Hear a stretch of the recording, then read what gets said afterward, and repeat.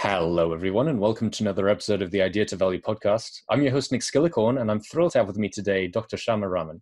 She's a scientist, artist, and entrepreneur who's got a long history investigating the neuroscience behind creative mental models and how we can use modern technology to enhance people's creative capabilities. Dr. Rahman, it's wonderful having you here today. Thank you very much. Thank you. Welcome to the Idea to Value podcast, where in every episode we highlight the latest insights into creativity and innovation from experts around the world. I'm your host, Nick Skillicorn. I care about the evidence behind what makes ideas happen, and I've already helped thousands of people just like you through my unique insights into recent scientific findings of how creativity works. I also show you how to turbocharge innovation programs so they finally deliver on the value and ideas you've been struggling to execute. Get your free training on how creativity can be improved by registering now at www.ideatovalue.com. Now let's get on with today's episode. So for people who don't know about you and your work, can you give us a brief background as to your journey around creativity? Absolutely. So as you mentioned, I have an interest in both the sciences and the arts. And there came a point in my life where I definitely didn't want to choose. And so I thought I would do an interdisciplinary PhD and use the sciences and the arts in a way that was symbiotic with each other. So I wanted to look at the neuroscience in particular of creativity. And by nature, it became a very interdisciplinary PhD because I was looking at sort of mental models. I was looking at psychology. I was looking at philosophy. I was even looking at computational creativity models. And essentially what I wanted to do is to see if there was any sort of, like physiological underpinnings to different types of creativity, different stages of creativity, different tools and techniques, and of our experience of the different states of creative thinking, whether it was all very subjective or whether there was also an objective neuronal underpinning to the whole thing. So that's where that whole sort of journey began. From there, I now have a startup where we are creating digital collaborators to essentially enhance your creative thinking using AI as that sort of creative sparker and helper to guide you through these different sort of mental modes of thinking and utilizing different tips, techniques, and tools in a very interactive way that AI now has that capacity to do. So apparently that's called neurodesign. I got told last year. So I mean, there's a lot to unpack there, and you're one of those people that I love to speak to who've got sort of direct experience with the science of creativity. So let's start there. When you were doing your research, what exactly were you researching? What were you trying to investigate, and what did you find out? My favorite arts, or I shouldn't say favorite, but the one that I find myself, veering into rather more easily than others is music. And so I was looking at piano players, both within jazz and classical, and looking at the different types of creativity that underpins both of those. And in my, let's say, explorations, I came across a framework of thinking by a guy called Wallace, who I believe in 1926 roundabout went and interviewed hundreds of eminent creatives, which I was very pleased to see didn't just include the usual suspects, aka musicians or artists, but also scientists and chemists, mathematicians, architects, all sorts.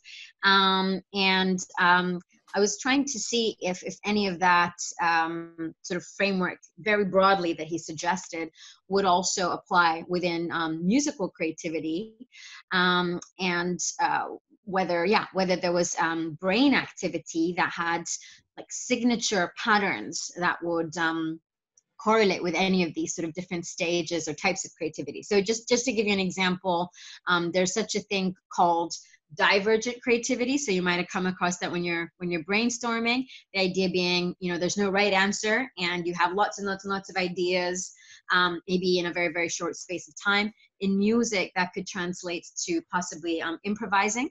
So you might be given sort of like, one stimulus and from there off you go. And to a listener, there might be some semblance to the original stimulus, but you're essentially allowed to make up your own rules, especially if it's free jazz, right? There's another one called convergent thinking. So this is actually something that might be used more often in maths, where there's maybe only one correct answer, or at least very few. So you might have come across using that when you're trying to solve a riddle, for example. But also, a sort of parallel could be within classical piano playing, where the composer has written some notes for you to actually follow. So it's not like off you go. These are the ones that you need to be coming, kind of converging towards, but there's still creativity towards that, because it's how did you come there, to that path, like how did you decide to emotionally convey something, say, or maybe there's some spaces and pauses. There's a lot of artistry behind that. And I was essentially also looking at the sort of broader sphere of creativity, like looking at people like Wallace, and kind of seeing where is the space for creative exploration or research, which is one of the very first stages in any creative process, whether you're trying to write a song or whether you're trying to solve that next mathematical or scientific discovery. You need to do some research and preparation. And then comes the sexier part that everybody knows, which is the incubation part, aka you go for a walk or you have a shower, and then suddenly there's eureka, which is the third stage. But there is research that shows that actually the sort of quality of preparation that you do, aka the more research that you do, the more likely it is that you are to have a more quality or higher quality incubation phase, and hence leads to possibly a better idea. And what is incubation? It's essentially all of that data that you've put in your head, sort of cogitating under the conscious sort of awareness. So it doesn't mean that you're no longer working on it. You're just not aware that you're working on it. As far as your brain is concerned, it's definitely working on it. But different brain networks come into play at that point. So you move from like a very focused state where you're doing a lot of your learning to a very defocused state. And this is where the default mode network comes on, which a lot of people have associated to mind wandering or daydreaming, which in this case for creativity is really, really important, because what your brain's really doing is that it's, traveling from this to this to this, and then kind of going, oh, you know what? Maybe there's some sort of connection here. And maybe that's when that sort of pattern all clicks together, and then you have your eureka moment. And from that angle, I think then you reach something called flow, which 1926 Wallace didn't come across necessarily, although he might have been aware of it. But 1975, Csikszentmihalyi coined.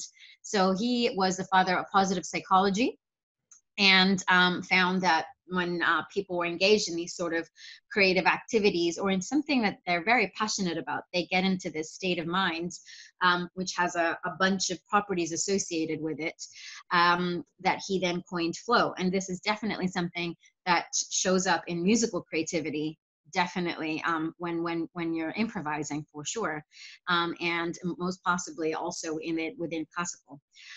Stop me if I'm waffling. Tell me if I'm going on the all perfect. right direction. And so for me, it's very, very interesting to see how one can use creative thinking to get to that flow state. Now, the flow state is something that people talk about a lot more when it comes to athleticism or performance. But really, it's something that can happen in any line of work that you do. And these sort of like the properties that come with it are mental flexibility. So being able to see things from lots of different angles, not getting fixated on only one way of looking at things, which actually in psychological terms is termed stress. And so it's kind of anti-stress. And if you think about it, mental flexibility is the essence of creative thinking. Being able to think about lots of different, purposes for something, or lots of different ways of looking at something, coming up with new ideas altogether. But it's also characterized by this sort of simultaneous, let's just say, ability to see the bigger picture, having a really broad attention to something, but also being able to have attention to detail, to the little sort of the narrower things. So this is where it differs from focus, which is a little bit more tunnel vision, a bit more sort of, razor sharp like that. And, a cool way of looking at it, again, if you look at it from sports, if you're a footballer, you need to know what you're doing at the same time as where you are in the field, at the same time as knowing, what your teammates are doing. A similar analogy would be, if you are a public speaker, you need to know exactly what you've just said, what you're saying right now, how you have the audience reacting to you. You, Nick, how you're reacting to me right now. Now that I'm a public speaker right now, this is a very strange time during COVID. Everybody's podcasting, I suppose. To being a musician, when you're in a band, you need to know what you're doing and what the band's doing and how the audience is reacting. So all of these things, as you can see, are in different, disciplines maybe, but the experience of it are very similar. And I think the experience, especially when you're in the moment of creativity and when you're trying to figure out what enhances it and what doesn't, you talked about one of the aspects earlier, which is this incubation phase that a lot of people think is where the best ideas come from. Lots of people say they get their best ideas in the shower or in a time when they're exercising or walking, and effectively when they're not actually focused on the challenge in front of it. There's been research over the last couple of decades about different brain states, whether or not they're relaxed or hyper-focused or stressed. What's your view on the research behind what actually enhances these different types of creativity throughout mental models?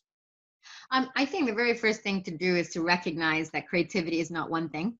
And it has different mental models, and the best thing is to learn how to harness those different mental sort of modes and models at the right time for the right thing that you're doing, which sounds like a super vague answer, but actually, it's to give you an example, like if you are, for example, trying to come up with lots of different ideas for something, it is very useful not to have that critic that you have sitting there analyzing every single idea that you come up with. It's really good to put that critic on ice, and then, like you mentioned, this incubation period, it's all well and good, having that sort of bolt of inspiration when you're not thinking about something, but to begin with, you need something to not think about, which means you do need to do a lot of research and exploration and feed your mind for it to work on it in the first place. So, some of the things that, I used to do was like, this is just as relevant in learning, I would say, is like, if I have an exam the next day, or, I have a grant that I have to put in, like I did today, by the way, I went to bed at 4 a.m. I did not, hence the coffee still. I don't necessarily advocate that, but, I knew that had I woken up without having done something before, I would be, a million miles behind what I should be. So the point being, I would do the preparation and then use my sleeping to do my incubation. And I know that I would be ready to go in the morning, Absolutely. So let's sort of take your journey to the next step. We've talked about a lot of the research that you've done. I understand you're doing some very interesting stuff right now when it comes to helping people use what you've learned in new ways to enhance their own creativity. Yeah, so I am the founder of a startup called NeuroCreate. Kind of does what it says on the tin, in that we are using this knowledge of the neuroscience underpinning creativity to help people create, essentially. And this has come about in a very opportune moment where we have a technology called AI, which is allowing a lot of interactive and real-time processing of patterns, essentially. And instead of looking at it just as some sort of automating, device, essentially just something that replicates stuff, we thought, wouldn't it be interesting for the AI itself to be your personal creative collaborator that can essentially prompt you and spark you to come up with more creative ideas by taking you through these different stages of creative thinking, helping you go into these different mental modes that are necessary, in order for you to come up with that next groundbreaking idea. So it's loosely following Wallace's framework, where he posited these 4 stages, the 3 of which we just talked about, one being the creative exploration research preparation, the incubation phase, which basically is when your brain is trying to come up with lots of patterns. And so we're utilizing the AI to be like your second brain in this case, and also trying to help find lots of patterns, which can then present you, and then you can make your own mind up, and hopefully then getting you to, you know, your eureka moment. So what we're doing is it's like a visualized thinking tool. So anything that you are, you know, any concept that you're interested in, you can type in. We've created these really big sort of knowledge graphs that it can then, you know, pull from in order to then give you suggestions back that you may not have thought about. So helping with your creative exploration, really broadening your concept about something. A lot of people said it helps with blind spots in their knowledge, but also the AI helps against their own unconscious biases. So it really helps with that sort of in-depth exploration, research, and preparation. Actually visualizes it like digital sticky notes. So it's a way of kind of organizing your thoughts as well. It also digitizes a few design thinking tools called like the Six Hats, for example, or Tris or Scamper, specifically looking at it from the perspective of helping you have different perspectives and angles, so that you're not always thinking in the same way. And that's the whole point of creativity, is to be mentally more flexible. And apart from that, yes, so then the next stage, obviously during incubation, would start analyzing stuff in a way that's relevant to the industry that you're in. So we've got these three different versions, one for innovation that's been trained on 35 million different sources of design, engineering, science, tech, architecture, and infrastructure. So it really gives you, you know, suggestions within the know-how and the technical wheelhouse, say.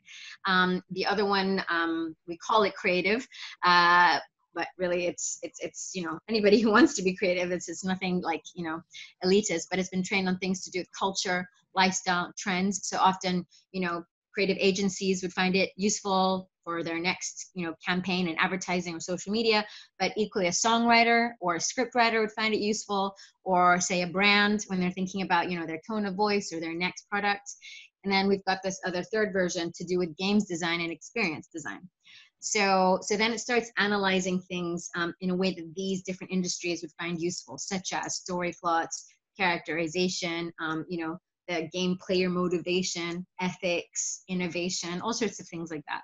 So the idea is to essentially help you think, help you conceptualize, get the right idea, which you can then implement and, you know, use your craft to make. So for example, that could be with Photoshop, or, you know, with your instrument or whatever it is. So this is more that stage before actually creating it with your hands, you know.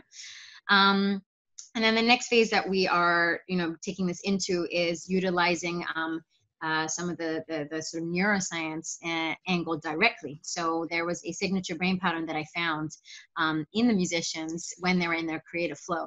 So what we're now trying to do is utilize biosensors. What that, you know, that's not as scary as that sounds. It's basically things like wearables. I'm wearing one right now. This is a fancy Fitbit, for example. And, you know, just as this is actually looking at heart rate, you also have very, very simple, slim, you know, brain sensing wearables as well. So we're trying to collect data from these wearables to detect from your actual physiology whether you're in that flow mental state or not. And we've got some deep learning AI models that can do that in real time. Why that's useful is because, you know, we through the deep learning analyze the biosensor data and then show you your internal state in a very simple way. That could be a color change, something like that. Where, you know, it can be quite hard to know whether you're in that flow state or not. You know, it can be quite hard to know whether you're focusing. It can be quite hard to know whether you're relaxing. So this is just kind of like a feedback to you. And then the next stage is to then gamify the whole thing. If you're not in that sort of mental state, how can we help you get into that state? It sounds like the creative terminators are only a couple of years away. Hopefully we've got some time before that happens, but I've really enjoyed my time with you today. If people want to find out more about you, your product, your work, what's the best place they can go to find out more?